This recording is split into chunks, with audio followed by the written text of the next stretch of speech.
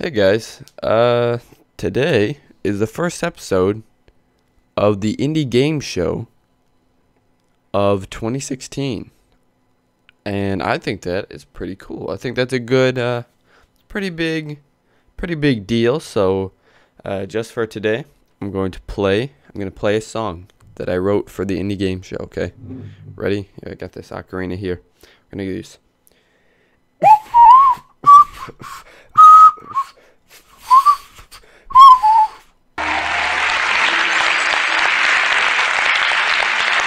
We're going to be looking at a game called Zombie Party. This is my first official review style video, and it's not really going to be like the traditional reviews where it's edited with a bunch of commentary, and this is all my commentary.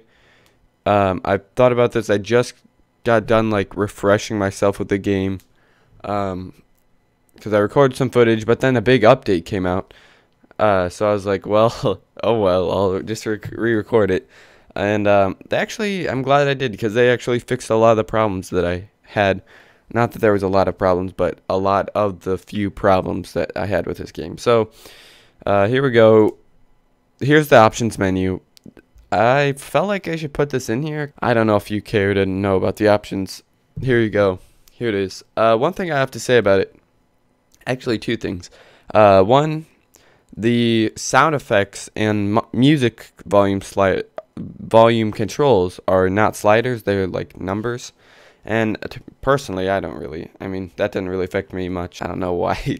I don't know why you need to know that, but here you go. Second thing is actually something that I feel like is legitimate. So the blood, there's a blood option. So if you, I mean, I guess it's supposed to turn off the blood in the game, and this is pixel art style, so the blood is just like red squares that fly around. It's not really that much, but I turned it to 0, and it still happens sometimes for some reason.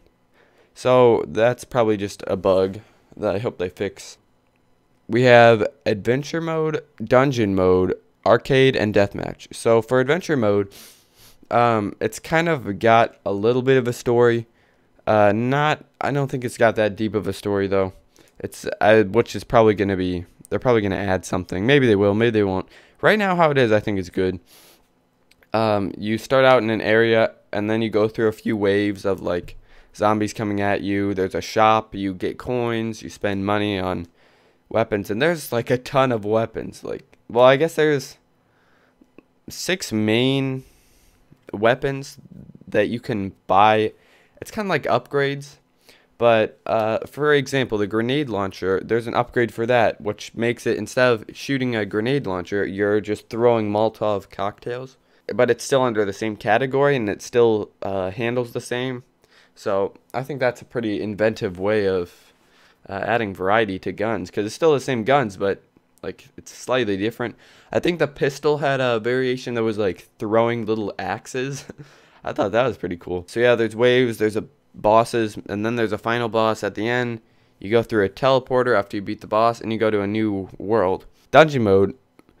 That mode originally, before I updated the game, it was kind of basic, because it was just the same layout. And it was just this, felt like just this empty room.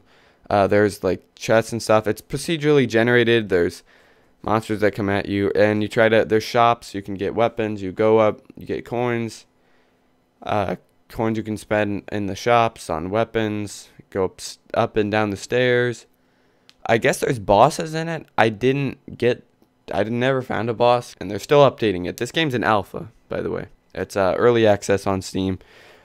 Now that might be oh, it's early access, means it's not good. No, it doesn't. This game is really good. It's really fun.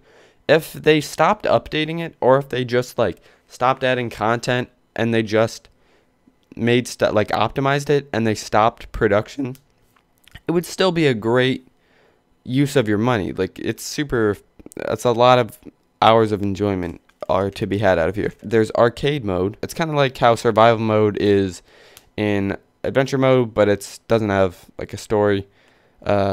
and it's just like old-fashioned run around, shoot some zombies, you know. So then there's deathmatch mode also. Deathmatch mode would probably be really fun to do with other people. Unfortunately, I did not have anybody to do it with, do the deathmatch mode with.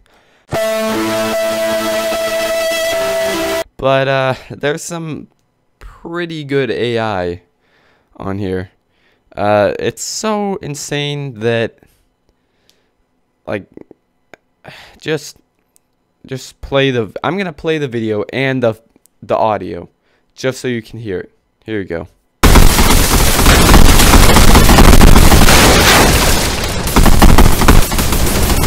Yeah, that mode is really cool. You can like blow up barrels, and it'll, like, if you blow up a barrel near a wall, it'll explode the wall and expand your little room, because you start in a small room, and then if you blow up barrels near the walls, then it expands the playing field, and it just makes it bigger and bigger and bigger. And usually it like triples in size or something like that.